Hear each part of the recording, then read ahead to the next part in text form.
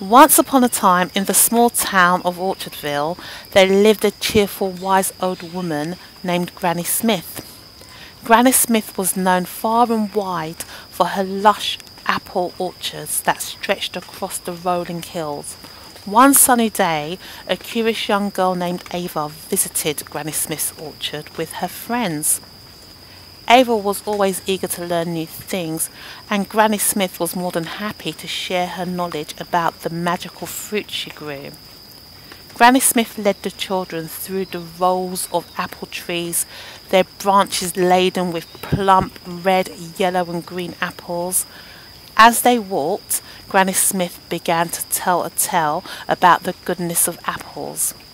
Apples are like nature's own little miracles, Granny Smith explained with a twinkle in her eye.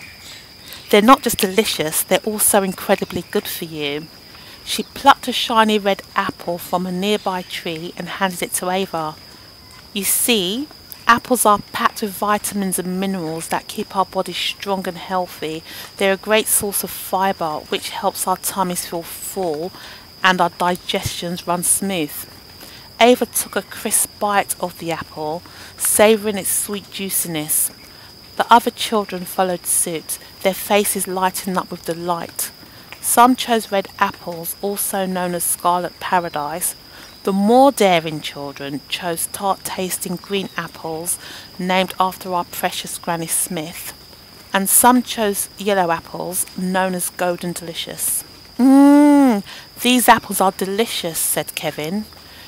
Granny Smith continued her tale. And that's not all. Apples are full of antioxidants that help protect our bodies from harmful things.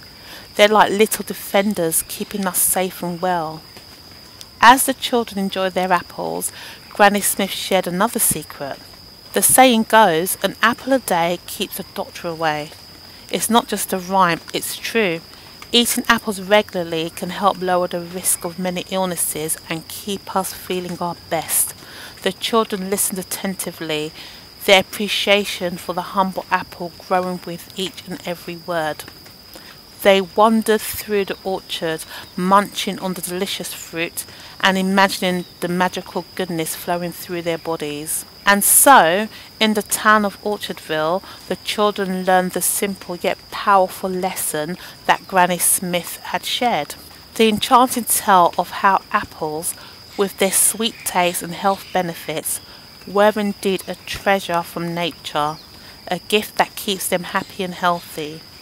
From that day forward, the children of Orchardville embraced the joy of apples, knowing that each bite was a step towards a healthier and happier life. So, what does an apple a day do for you? Put your answer below.